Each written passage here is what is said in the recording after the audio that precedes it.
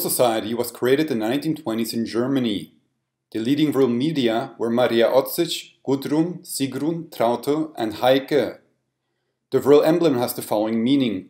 Left, the black side, represents the present dark age of lies and deception. An evil cabal rules over this world and creates war after war. In the middle we see the lightning strike of divine intervention and Judgment Day. The right side in purple represents the new golden age. This age will be an age of peace, freedom, and enlightenment.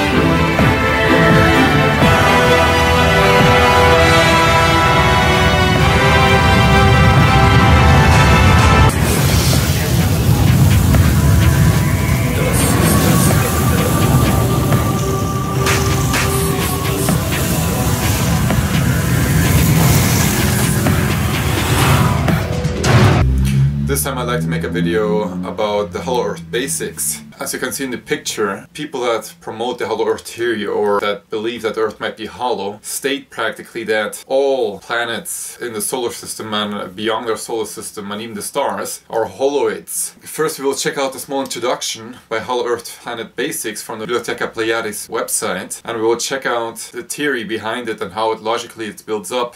Well, there is a website from bibliotecapleiadis.net. I'll put the link below. And it gives practically the Hollow Earth Planet Basics. Part 1, Hollow Planet Basics. Chapter 1, Hollow Planet History. Sir Edmund Halley, 1656-1742, Halley's Comet. Halley's most controversial theory originated from a study of magnetism. Halley realized that the magnetic poles were constantly moving. He believed this could be explained by having two fixed magnetic poles, north and south, in the crust of a hollow Earth, and two more inside, which were moving. He envisaged hollow spheres, one inside the other, rotating at slightly different speeds. One of these inner shells would contain the other set of magnetic poles. If that shell rotated slightly slower than the outermost shell, then that might account for the apparent motion of the two of these magnetic poles when the other two stood still. Halley speculated on whether there might be life inside these shells. Since God had created animated beings which inhabited every part of the Earth as we know it, why should he not therefore have also caused the interior of these shells to be habited? He suggested that the atmosphere might be luminous, or that the inner sides of the spheres might emit light, or there might even be small suns inside the Earth, which he referred to as peculiar luminaries below, of which he had no sort of idea. Many of the core features of the Hollow Earth theory were born out of Halley's speculations. Could there be any logical reason for thinking that a planet might be hollow? The only possibility which comes to mind is that a spinning sphere might become hollow naturally. This was originally suggested to me by John Flora, who joined my internet list. His argument is as follows. Scientists believe stars and planets formed from huge clouds of dust in space. Gravity caused them to condense. Then they started spinning and eventually became spheres. If this were the case, like an ice skater, these stars and planets would have spun even faster as they contracted. The more you contract, the higher the velocity it becomes. This would be dictated by the law of conservation of angular momentum. However, the solar system tells a different story. It is not the smallest planets which spin the fastest, but the largest ones. The Earth rotates at 24 hours, and many of the planets smaller than it rotates even slower.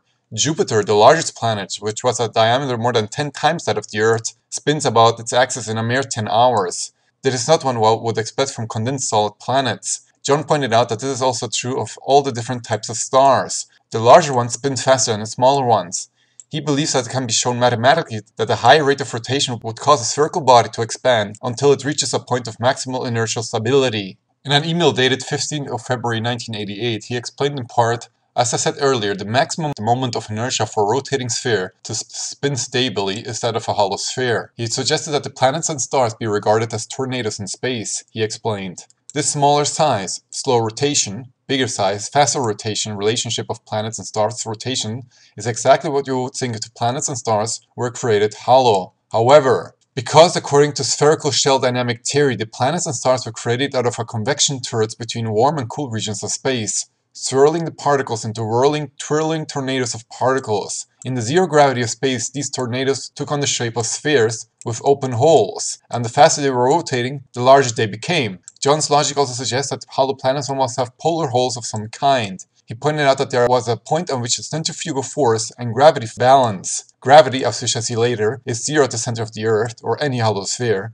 All mathematical exercises show that if one could suspend an object at the center of the Earth, then it would be weightless. So when forming a planet rotates, the matter at its core will be flung away from the center. Gravity, however, increases as one moves away from the center of a planet, because there's also more matter below it. So a point is reached whereupon gravity is stronger than the centrifugal force, and the expansion then stops. One thus ends up with a hollow spinning sphere. So, logic behind this is that normally, if the planet is smaller, it's small condensed, and the larger the planet is, the slower the rotation. You would assume it because it has more mass, that it would take more time to rotate this much mass if it's a full Earth planet. But the logic behind it again is really simple. If matter starts turning because of an external force, and this matter starts being pulled away from the center of the Earth because of this rotation, then it will practically stop pulling away from the Earth when it has reached in harmony or reached in balance with gravity. So the matter goes around an energy force that turns.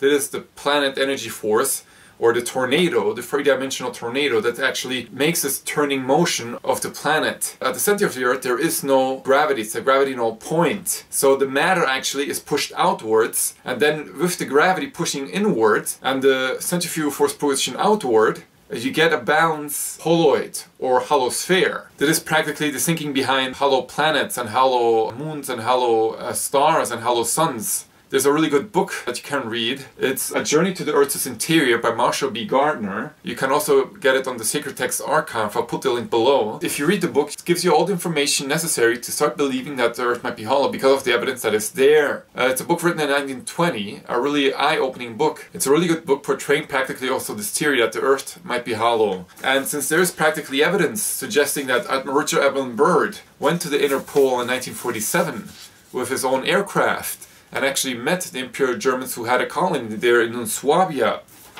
Well, I printed practically the documents. These are practically maps of the Imperial Germans, of the Third Reich, secret maps of the inner Earth, of the holoid inner Earth. From the eventchronicle.com. And here we have the picture of the hollow Earth. These official maps confirm the existence of Agartha, an entire world inside our planet. One of the most interesting questions many people have asked for centuries is whether there is a possibility that our planet might be hollow. And here are the maps.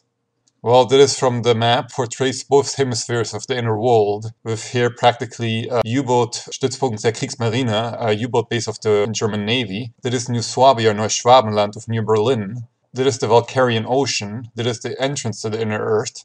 And that is the other hemisphere with its continent Liberia, Asgard, city of the Asses, and Shambhala, the city of the gods. Well, that is the original document. Up here is the beginning of the Valkyrische Ozean, and that is the seal, and also the warning that if this would ever become public, that this has to be destroyed as quickly as possible. Bestätigt durch das Kommando der U-Boot-Flotte der Kriegsmarine des Deutschen Reichs. And that is a real seal. And it even gives a detailed account, Karte für das Passieren der Meeresenge, on how to get practically to the inner Earth via the ocean. Well, that is the high-resolution version of the map. As you can see it better. Asgard, Stadt der Asen, Pyrenäisches Meer, Valkyrischer Ozean, Amadak Archipel, Valkyrischer Ozean. And here is an U-Boot-Stützpunkt der Kriegsmarine, or U-boat base of the Imperial German Navy. Here is New Swabia, the colony of New Swabia, with its capital city, New Berlin. That is the other hemisphere, with Liberia. The continent is called Liberia. Again, the Valkyrian Ocean, the Valkyrische Ozean. And Shambhala, city of the gods. And Asgard, Stadt der göttlichen Ordnung, or the göttlichen Lichts, or something like that. And that they have practically a colony there. So we have practically maps already from that era. We have a witness that actually went to the inner Earth, according to Admiral Richard Evelyn Byrd's diaries, that he actually met the Imperial Germans inside the hollow Earth in New Swabia. Well, here in New Swabia, New Berlin, back then in 1947. The polar orbiting satellites at the very beginning that NASA sent up, and even the Russians sent up, these polar orbiting satellites that had a polar orbit, a real polar orbit, all vanished. This means they crashed, because practically there are openings at the inner Earth, and they all converge to a point that to the inner Earth entrance, and in that they all converge. That's, if you look at the polar orbiting satellites pictures online, you can see practically that they all converge practically on a point that is the entrance to the inner Earth. I believe that the Earth is hollow according to the evidence that is there. One day I will see it with my own eyes. In the new golden age, when we all are allowed to travel inside the inner Earth as tourists to meet up the other kingdoms that live down there, and even our relatives, our German relatives, that have been living inside the Earth now since 70 years. And it's really incredible. I'm looking forward to it. Hollow Earth Basics, it's just a thinking game again, that you have to think on your own how a planet might evolve, independent of what the experts might tell you. And I just wanted to make a video about Hollow Earth Basics, actually. I made several videos on the topic already a long time ago. We have evidence that the Imperial Germans believed that the Earth is hollow. We have map evidence of that time, telling us that they already mapped the inner Earth. I believe the Imperial Germans are righteous people who seek the truth, who are in the interest of the people and not against the people, who work in the interest of the people.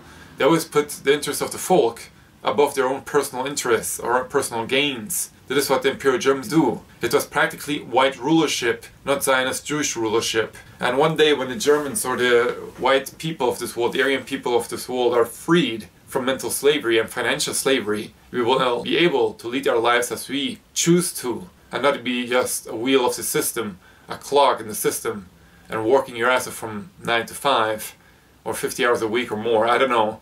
We will be independent of the system and we will put practically the economy at the feet of the people. It will be serving us to make our lives better, more healthier, and with more happiness. Well, I hope you enjoyed this video, and I'll see you next time. Cheers!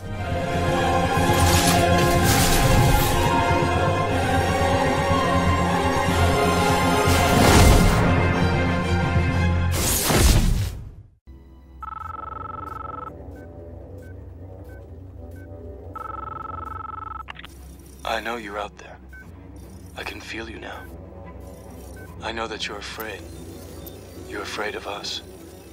You're afraid of change. I don't know the future. I didn't come here to tell you how this is going to end. I came here to tell you how it's going to begin. I'm going to hang up this phone, and then I'm going to show these people what you don't want them to see. I'm going to show them a world without you.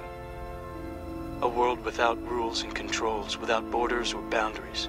A world where anything is possible. Where we go from there is a choice I leave to you.